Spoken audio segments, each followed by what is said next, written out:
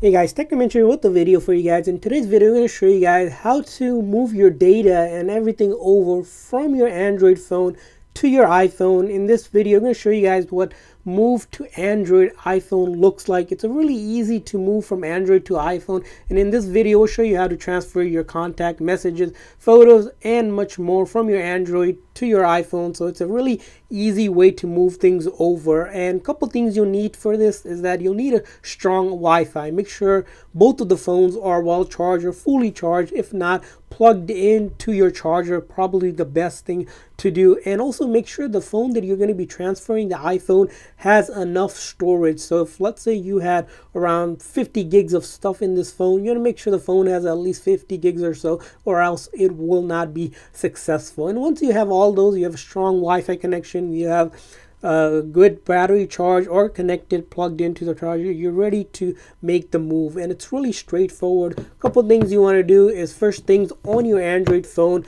go to your Play Store here that you have, and then once you're in the Play Store, look for this app that says Move to iOS. Once you have that, go ahead and get that installed on your phone. And once you have that installed, we already have that installed here. As you can see here, is already installed for us and ready to go here, Move to iOS. Once you have that, go grab your iPhone that you have, and this method will work on any of the newer iPhones that you have.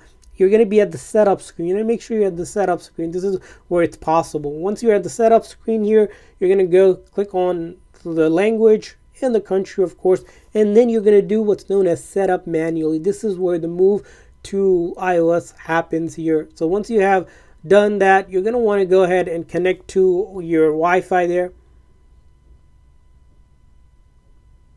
So we're going to go ahead, connect to our Wi-Fi, make sure both phones are connected to your Wi-Fi and the Wi-Fi signal is strong. When you're close to Wi-Fi, you don't want to be out of the Wi-Fi range. And once you're done that, give it a few moments for the iPhone to go ahead and activate. This is just sending the data to Apple server to make sure the phone is good.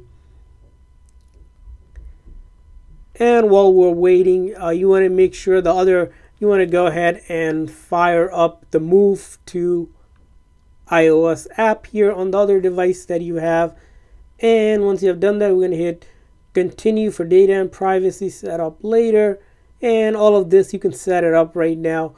But for our purposes, we're just not doing that. And we're going to go to the step basically where it's app and data. We're going to get to this app, and then you'll see there's the option to move data from Android. We want to click on that, and once we click on that, it's going to tell us, hey, go ahead, download Move to iOS app on your Android device or tablet so you can transfer your photos, messages, and much more. We have done that already, and now we're going to hit continue here and continue here. And once we do that, here, as you can see, it's going to say, do you agree to terms and condition? Of course, you have to agree to terms and condition, and then allow access for you to be able to do this.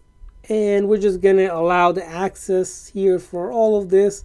And once you have done that, as you can see, there's a code that displayed here. We're going to hit continue here, and all we're going to do is enter that code. So we're going to go ahead and type in that code.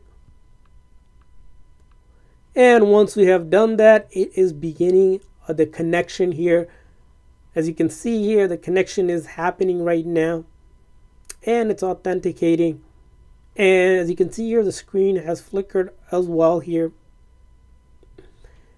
And now we're waiting for, as you can see, this device name is here, and we can see here we're going to get options to select what we want to transfer, like your Google account, your messages. For example, we don't want Google account, maybe we want messages only, and other things. If you had photos and such, it will come up here. You're going to want to select those as well that you want transfer. And as you can see here, the transfer is happening. This is, by the way, is very fast because on this other phone, the Samsung S8 that we have, as you can see here, there's not much going on here, so that's why it's being really fast. We didn't have much to begin with.